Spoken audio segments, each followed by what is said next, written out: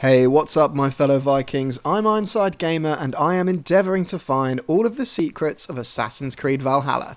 Now, river raids and their 3 related quests have been with us for a few days now, and it's a lovely little addition to the game. If you haven't given this a go yet and have completed the main storyline, get on it, it's a blast. It's recommended that your level is 400 to start river raids, so I'd say don't try these out until you're at least a level 200. And as mentioned by your shipmate Vagn and noted in your quests, there are various pieces of St George's armour that are scattered throughout England's waterways, but where can you find them?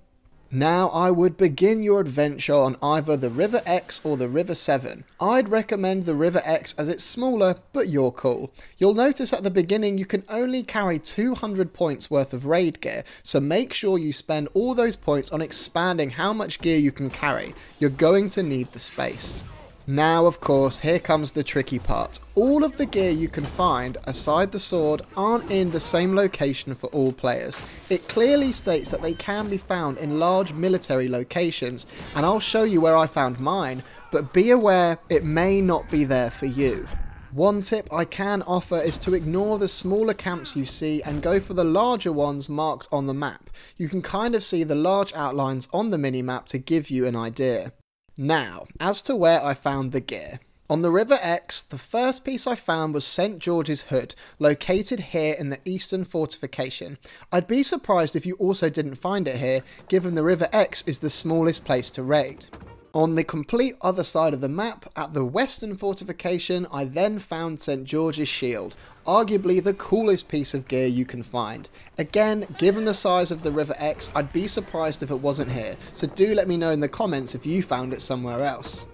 Once you've got the first 2 pieces, head back to Vagn to drop off your supplies and then head to the River Severn. And once you've arrived, the next piece I found was St George's Braces, located in the eastern fortification. I then found St George's Trousers in the Severn outpost. These pieces aren't anything special, but they're still part of the quest, so just get on with it. And upon finding these first 4 pieces of St George's armour, you'll have completed the first 2 quests, which leaves you to find the clues in the River Exe and the River Severn. This quest is called the Legacy of St George. Now, I was a little confused at this point, and I actually wondered, do I need to do this quest, considering I just found the first 4 pieces of armour, but this actually sets up the next quest to then find the final 2 items. I think they're just trying to make it tricky. The clue I found in the River Exe I found in the Northern Monastery, and then I found the River Severn clue at the Excansia Monastery. I have a feeling these are fixed places as opposed to random, as they aren't marked on the map the same way as gold chests. Keep spamming your Odin's sight to locate the white mark, but they'll definitely be hidden at religious locations in the River Exe and Severn, and then you'll find them on church tables. If you can, try and grab at least one of them while visiting the River Exe or Severn, just to save you time. Like I said, spend your supplies initially with Vagn and expand your hull. This way you can spend more time looking for loot and picking up supplies, rather than heading back and forth between Ravensthorpe and the rivers. The screen loading time is also insane. Upon finding the clues and heading back to Ravensthorpe, Vagn will then introduce you to the largest river, the River Dee. Head there, and then let's go find the final pieces.